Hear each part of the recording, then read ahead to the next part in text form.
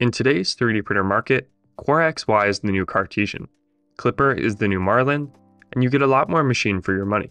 The Kingroon KLP1 is the modern-day Ender 3. It has an entry-level price point with an advanced feature set. It's running an unlocked version of Klipper with vanilla Klipper screen on the Touch LCD. A refreshing change from other mass-market Klipper printers, with watered-down firmware and proprietary UIs. In this video, we'll be doing a deep dive into the KLP1. I'll tell you what I like, what I don't, and what niche it fills in today's crowded 3D printer market. Thanks for joining us. Let's get started. The KLP1 is a fully enclosed printer with Core XY kinematics. It has 210mm of build volume on all axes. Linear rails are used for motion on X and Y. The Z-axis is lead screw driven with a 2-to-1 gear reduction for increased torque. The build platform is cantilevered and rides on two 1/2-inch smooth rods. Underneath, we can see a PCB-style heater, which has a maximum temperature of 100 degrees Celsius. The bed itself is an 1/8 of an inch slab of aluminum with a magnetic sticker on top, and is spring-loaded with 8 points of adjustment. It's factory leveled, so we shouldn't need to touch them. Instead, we have an inductive probe for auto bed leveling. The build surface is spring steel with dual-sided textured PEI. The interface to the printer is a 3.5-inch resistive touchscreen running Klipper screen. Alternatively, the printer can be controlled remotely via the Fluid Web interface, using the onboard Wi-Fi module. If you prefer to go the wired route, there's also an RJ45 Ethernet port. Alongside it are a USB 3.0 port and two USB 2.0 ports. There's no onboard camera, but we can easily connect a USB webcam for remote monitoring. Under the hood, we have a 300-watt 24-volt power supply. The brains of the operation is a custom control board, the Kingroon KLP1 version 2.2. It has a 32-bit MCU with TMC2209 silent stepper drivers, a buzzer for playing chimes, and a handful of unused ports that could be used for expansion. A downstream daughter board on the toolhead is connected to the main board via CAN bus. This board has an RP2040 MCU, the same chip found on a Raspberry Pi Pico, which is used to handle the Klipper computations. Additionally, we have an onboard ADXL345 accelerometer for input shaping. The hot end features a 0.4mm hardened steel nozzle and a 360-degree ceramic heater, which is capable of reaching 300 degrees C. A 3010 axial fan cools the heatsink, while a 5015 radial fan provides part cooling. The extruder is a dual-gear direct drive with a 9.5-to-1 gear ratio powered by a 36mm pancake stepper motor. Filament is fed to the extruder from the back of the printer through a runout sensor to the printhead in a reverse Bowden configuration.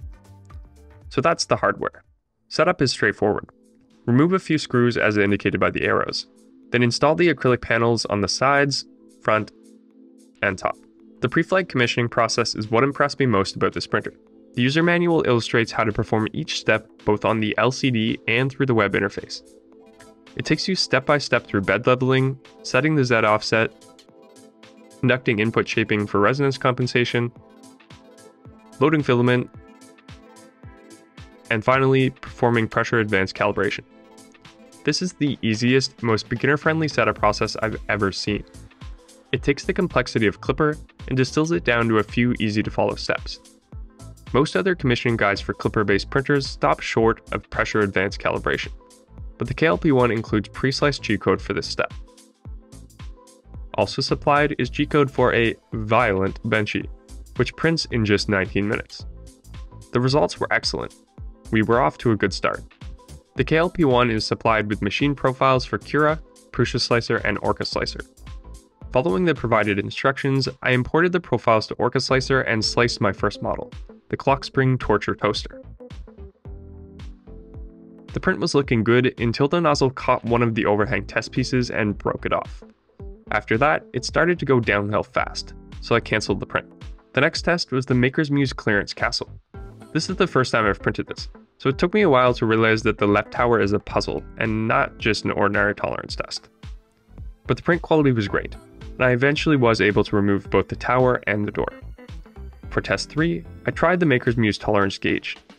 The pieces moved easily down to 0.3mm of clearance. I noticed that there was some elephant's foot on the first layer that prevented the other two pieces from moving, so I enabled elephant's foot compensation in the slicer in addition to running flow calibration using the built-in tool in Orca Slicer. With the flow calibrated, I ran the test again. The first layer was improved, but otherwise the result was the same.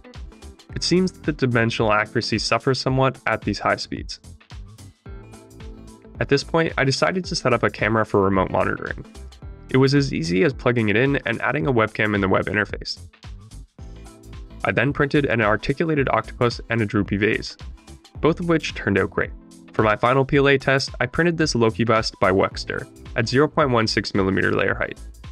Besides a rough spot under the chin, where support should have been added, the result was very clean, with excellent detail reproduction and minimal surface artifacts. Next up was PETG. I ran a temperature tower first. Every layer looked good, so I picked the highest temperature for the best layer bonding. I then printed this portable cable organizer. The quality was great. The print-in-place hinge functioned as intended, as did the winding mechanism. Next was a Polcopter toy. No problems with bed adhesion, even with the smaller gears. There were a few surface artifacts, but that's not uncommon when printing glossy filaments at high speeds. Unfortunately, the fit was too tight to assemble it properly. I didn't do full calibration before printing, so we'll call that user error. The KLP1 is only supplied with a PLA profile. Normally, we'd at least have access to some generic filament profiles, but the way the machine profile was set up, the filament dependencies weren't inherited, so we'll have to make them from scratch. After my PETG printing, I noticed that the fan shroud had warped from the higher bed temperature. I'll never understand why printer manufacturers ship ABS-capable printers with PLA fan shrouds. Fortunately, the fan shroud STL was available online. This was the perfect excuse to test the KLP1's ABS printing capabilities. I did the basic configuration of temperatures and set the fan speed to 0 before sending the print. The result was poor, showing evidence of overheating. For the second attempt, I decreased the print speed and increased the fan speed. The result was much better. I took a few minutes to install the new shroud, then tried another ABS print. This time it was the Devil Burner print head cover for the Creality K1. I had previously printed this on my Bamboo Lab X1 Carbon, so this will be a perfect comparison. Overall, the results looked great. Comparing it side by side with the print from the X1C, the surface over supports looked better on the KLP1. However, there were more surface artifacts on the sidewalls, with the print quality overall looking better on the X1C. Lastly, I tried TPU. Unfortunately, I couldn't get it to feed through the filament sensor, so I had to bypass it. Again, I had to make the profile from scratch. I borrowed the values from the generic TPU profile for the Bamboo X1C, then sent a test print.